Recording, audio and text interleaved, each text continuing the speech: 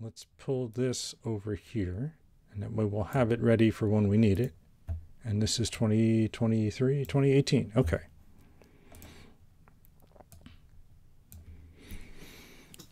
All right. So we are all set up now for 2018. We just went through a whole mess of changes to get the 2018 setup going. We have Bacon running, which will automatically run the latest day in 2018, which we're just starting with day 1. And now let's look at 2018 Advent of Code 2018 day 1. Let's go. Oh, yeah, I haven't done anything yet. Okay, let's go. Day 1, Chronal calibration. Now, usually the day 1 stuff is very easy. So I'm not anticipating this is going to take too long to get through day 1. And so I'm guessing I'll be able to do day 2 as well. We'll find out. All right, we've detected some temporal anomalies. 500-year intervals in the past, someone's been changing Santa's history. Okay. Change the won't propagate a time stream for 25 days. Right. So we're going to collect stars like we do. Oh, I see. So we're going to go 500 years further into the past every few days. All right. There's 50 anomalies. We've got to collect all 50 star. Every puzzle gives 1 star. Okay, this is the standard stuff. Device must be calibrated before first use. Frequency drift detected. Cannot maintain destination lock. All right. Oh, okay. I guess we're going into the past, right? Yeah, she taps a button on the device and you suddenly feel like you're falling. Okay. So what do we need to do for problem 1? Device shows a sequence of changes in frequency. A value like +6 means the current frequency increases by 6, and a value like -3 means the current frequency decreases by 6. Starting with a frequency of 0, what's the resulting frequency of all the changes in frequency have been applied? Ah. All right. So I have a script which is supposed to work. It's in my bin. Do I have it in my path? Which it's called get input. Get input not found. Okay, so path equals path home bin. And I'll add that to my profile so that I don't have to do that each time. And now if I say which get input, there it is. Get input 2018 day 1. All right, so 998 lines long. That's what this is telling me. Here's the first few lines of that file. So we can just see it's a bunch of numbers. What does the end of the file look like? I'll do tail-20. So, okay. So it just continues the bunch of numbers. Fried Teddies, thank you for the follow. Welcome. There is a big number at the end, but that shouldn't affect us, right? Because we're just parsing numbers. The only thing that's going to be tricky here is the plus. I don't think Rust's parser will handle the plus sign. It'll handle the minus sign. I don't think it'll handle the plus sign. All right. Well, let's get into it. 2018-01. Right? Oh, and I've forgotten, okay, how to read files, because I have a little file reader thingy. Sorry, it's 2017-01. And just copy that. It's called, read single line. That's not what I want. Let's try 2017-02. And that can, this does numbers. Oh, nice. Maybe this will handle the negative sign. Let's see. If it doesn't, we can always extend that, right? Yeah. I don't think parse U will work with plus signs. We can try it and see what happens. So in parse,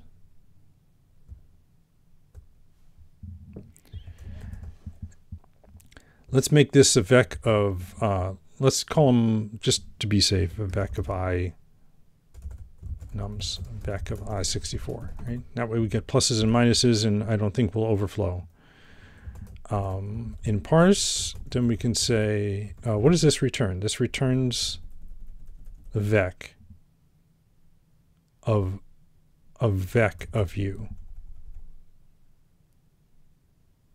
Oh, I see. I see. What it's doing is for each line, there might be multiple numbers per line. All right. Well, let's just write our own then. I mean, it's not hard. We don't need to use every little utility I made. All right. So read lines.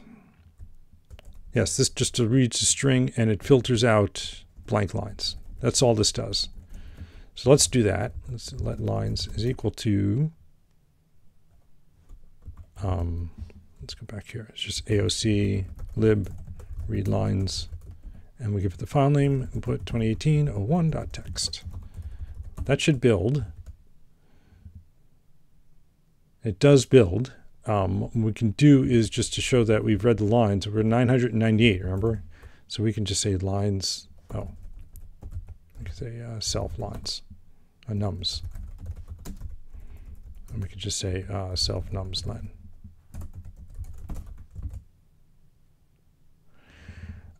Expected vec I60. Oh, right. So we have to actually map. Can I do this? Map from I64? No, from string. Oh, into, maybe into. Can I do that? Into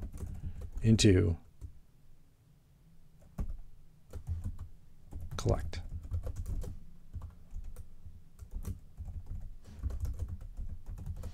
Like that? No. Oh. Oh, this is a vec. Okay, so I have to say into iter. This doesn't, the read lines doesn't return an iterator, it returns a vector. All right. The trait bound I64 from string is not satisfied. Okay, so I do need to parse. I'm guessing like this, s.parse I64. Now what? Oh. Unwrap. And this I think this is where it's going to fail because the plus sign. Oh no, it worked. It parsed them all. 998. Let's print out the first few and see if it matches. I thought the plus sign would throw it. 4 in 0.20. Println self nums of I. Right? Yeah, and then we can take a look at the input. Input 2018-01.txt, right? Okay, so -14, -9, 14, 12, plus 13. Yeah, okay, so it all worked. Okay. So problem 1 is simply add them all up, right? So let's do that. So we can just say self num sum. And that gives us a number, iter sum. Can't infer the type parameter, I64. There he goes, 561.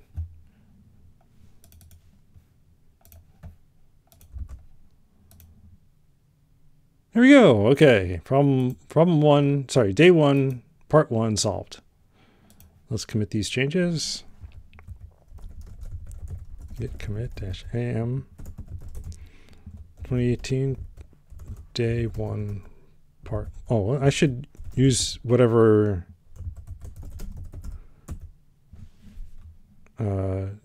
yeah, okay, so that's the syntax I'm using, or the description I'm using. Git commit -am 2018 day 1 part 1.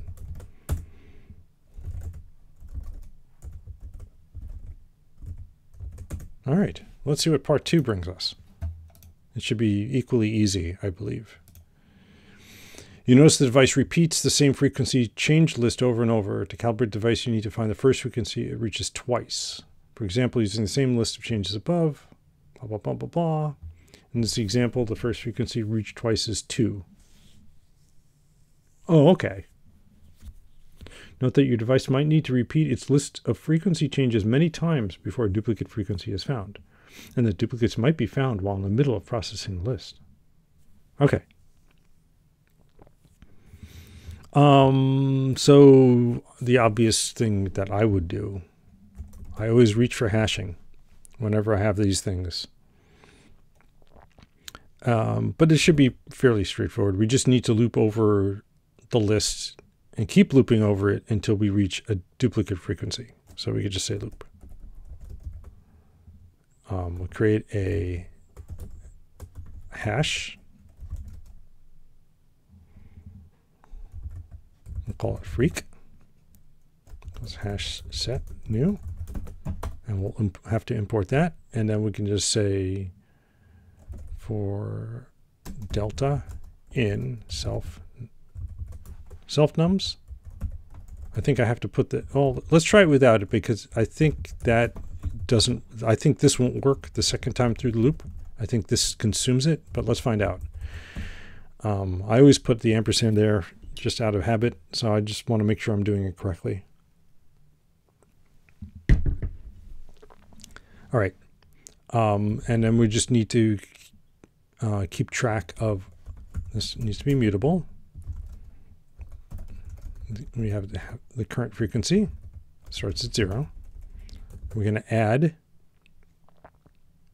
freak dot, no, cur freak plus equals delta. And then we're going to say if, we want to do an insert, right? Freak dot insert cur freak. The insert returns true if there was no entry in the hash set, and it returns false if there was already an entry in the hash set. So that means we found the first duplicate. And so once we found the first duplicate, we return. And we're going to return that frequency, right? The first frequency your device reaches twice. Cur freak. I think that's all we need to do, right? We just keep adding it up and inserting it until we get it. And then once we get it, we're done. I'm going to quit out of Bacon because if this could potentially be an infinite loop if there's a bug. Tommy K says, when having the copy trait, this will be run every iteration for the current element. I'm trying to understand. I think the question is on this, whether I need to do a reference to the nums or if this will consume the nums. I haven't saved it yet, but I'm about to. And I was hoping, yes, the copy trait would copy it into delta, so I wouldn't have to, so the ampersand wouldn't be necessary. But let's find out right now. GNU Step says, Rust is an interesting language. I'm enjoying it. I'm having a lot of fun with Rust. I've been doing it for a few years. Yeah. So this is what it's saying here. It's moved. Self numbers is moved if you do it this way. So you have to take a reference to it, which means that delta becomes a reference to an I64, which means we can't just simply add it here. We have to deref it here. So that's all I wanted to reinforce in my brain, was that you actually need to do that in order to get it to work. So cargo run. All right. So that ran pretty quickly. 563 was the first frequency it found twice. Let's see if that's right. Ta-da! That is the right answer. McNett says, hello. DV says, are you also using it professionally or just for hobby? For work, I use Python and C. Those are the two languages. Not even C++, just regular, plain old, ordinary C. I think it's C11 is the latest version we're using, which is, what, 12 years old now? So I want to use Rust. I can't use it at work, so I figured, well, let me learn it and stream it at the same time, and that way everybody can make fun of how bad I am at Rust, and everybody feels better about themselves, right? Anyway, so this is the answer for part 2. Tommy says, you're doing great, though. Thank you. I appreciate that.